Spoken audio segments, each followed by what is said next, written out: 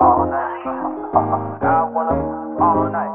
Say it. I wanna all night. Hello, stranger.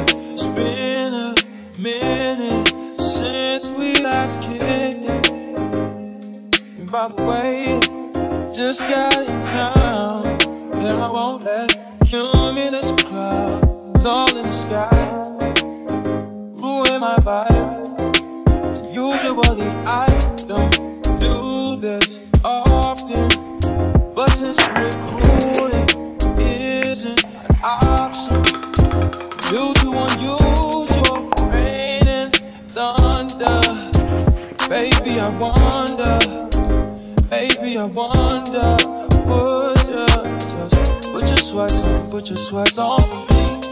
Yeah. I got the plug, I made the call for me. I'm talking late night for ya. Let me lay a great time on ya. Don't hesitate, no, don't you? Just say you will. Come through and chill. Just say you will. Come through and chill.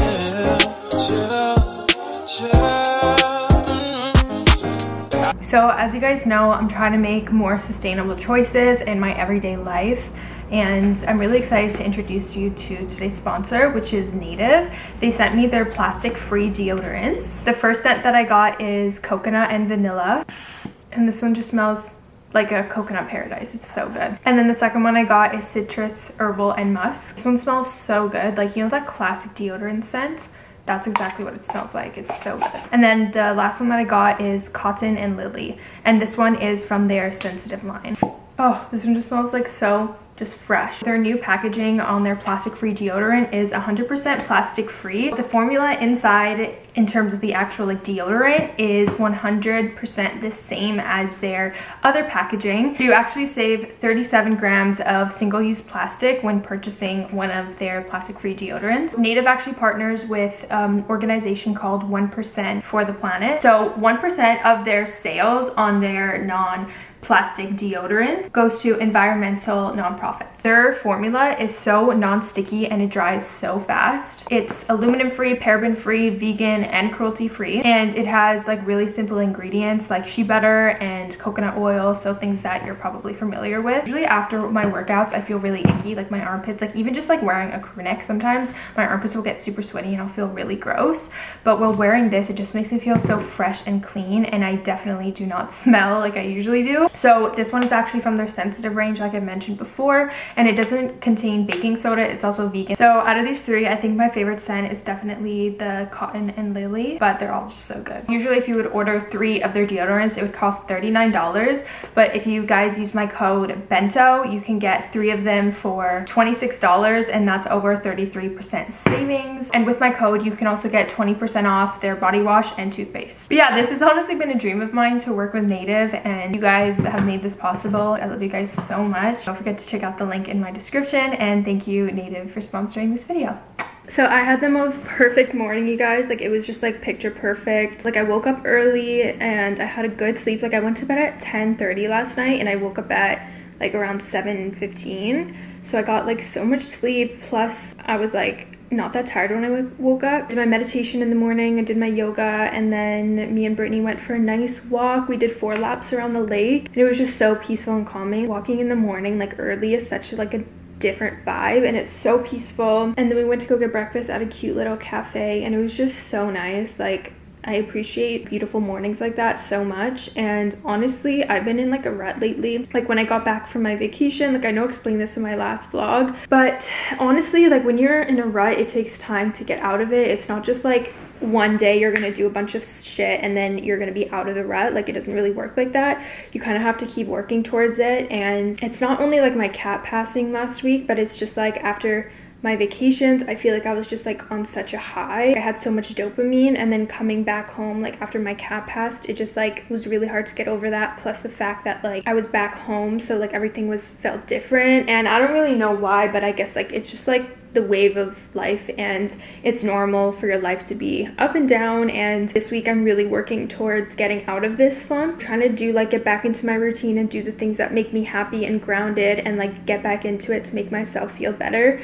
And I'm not like fully there yet, but I'm definitely getting back, and I'm definitely feeling like a lot happier now and a lot better. But I just want you to know that like if you're feeling like you're in a rut right now, or you're feeling down or whatever, just know that you will eventually get out of it. And it's really important to feel those emotions, and it will eventually get better, like I promise. And just make sure to be surrounding yourself with things that you love doing, and just like nourishing yourself. Like you gotta water yourself. And I was watching the Net's video yesterday, and it like really spoke to me. She was basically talking about like how in the society we're built like machines, and if we are not working and when we're taking time off, we always like, our head is always like thinking about what can make me a better worker, what can make me more money, and you're not truly just like living the way that you're here to live and the way that human beings are supposed to live. Because like we're so wrapped up in society, and for the most part like our jobs are the most important thing in our life, and it's the most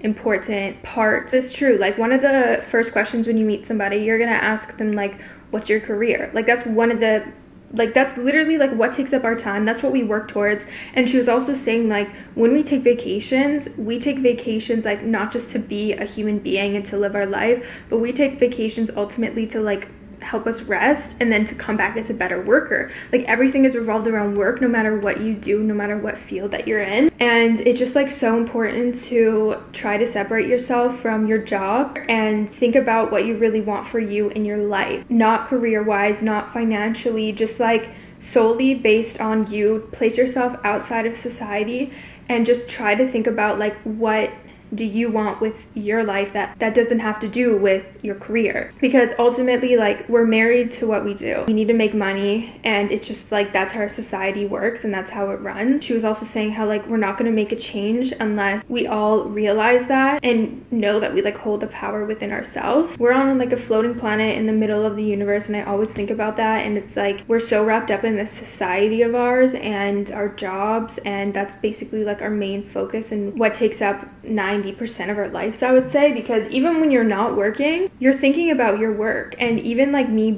doing a very creative job, it's like even when I had like last week off, I'm so like programmed to feel guilty that I'm not like working, in terms of like my brain is always on thinking of content, thinking of ways to make money, thinking about what videos I should make, and all that kind of stuff. And even though like this is truly my passion, and that's also a reason why I'm constantly thinking about it, it's nice to have like a guilty free break from thinking of any of that at all. I'm always thinking in the moment like, oh, I need to capture this content, and I need to think of more content ideas and blah blah blah. But it's like it's not healthy to always have your brain on. And even if you work like a different job, like an office job or whatever you do for your work, you could probably relate in the sense that like even when you have your days off and designated time off, you're kind of still always thinking about it, whether you're dreading to go back to work or whether you're just thinking about new things that you can do within your job or how to exceed better within your job. And so I'm gonna be trying to work on that moving forward, is just kind of like separating what I do versus just like me as a person and my purpose here on earth. And I already know for a fact that like my purpose is to do YouTube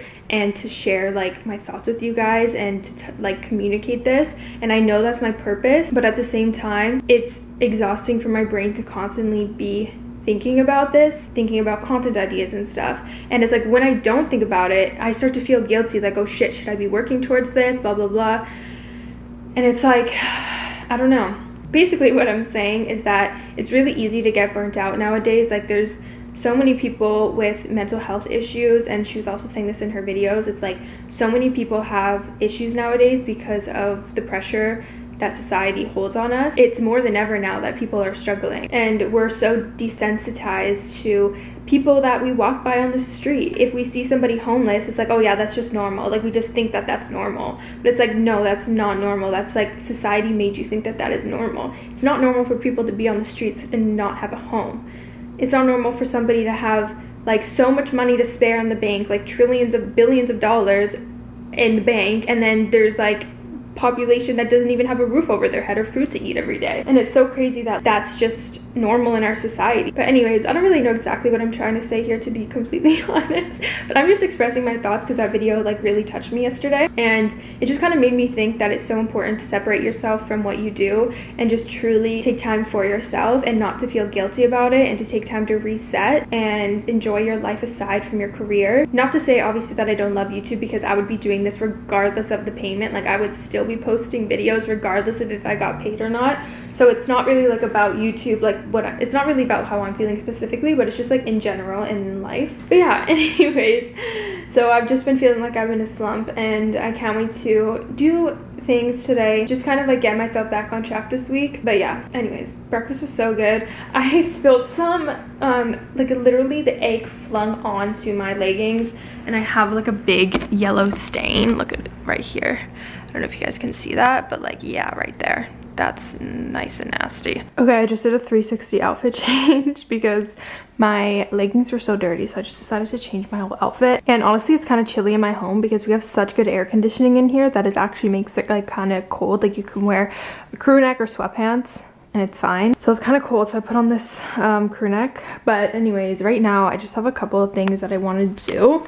So first off, I want to make my bed, because whenever Joel leaves the house or is the last one to get up, he does not make the bed, which is fine, but it makes me feel better when it's done. And also, I just have like a little bit in the kitchen to clean. I have these bananas that's been going bad for so long, but I don't have any Ziploc bags, so I don't know how to freeze them.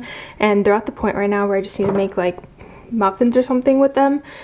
So that's what I'm gonna do, and there's so many, it's kind of stressing me out, so probably gonna do that later. Yeah, just gonna tidy a bit around. And I also have a bunch of laundry and shit to put away, so I really want to get this done too before I sit down and start editing, because it just makes me feel better being in like a cleaner space.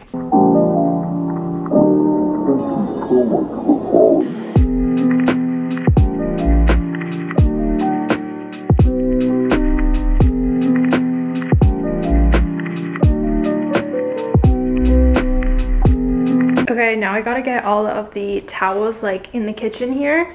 This freaking towel, like I'm not gonna bluff it or not gonna lie, this towel hasn't been washed probably since before our trip. So this has been stinking up in this kitchen for probably a month now, and it's disgusting. Actually, it doesn't smell that bad, but like I like to wash these usually every week, so that's kind of disgusting, but it's fine.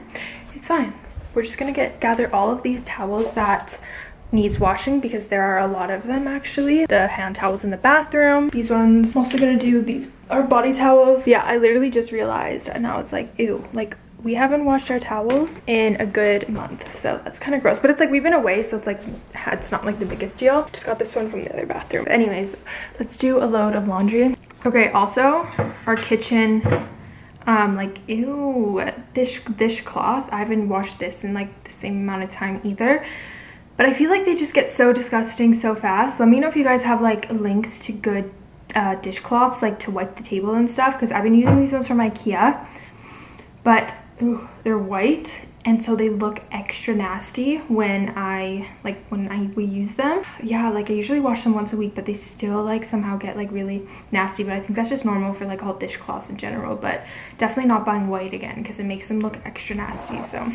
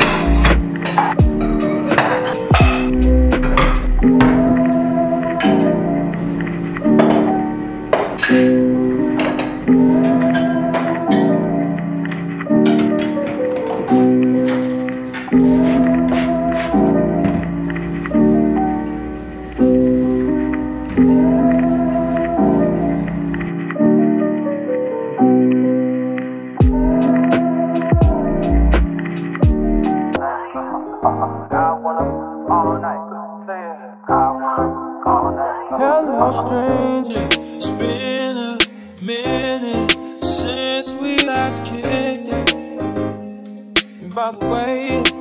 Just got in town, and I won't let cumulus clouds all in the sky ruin my vibe.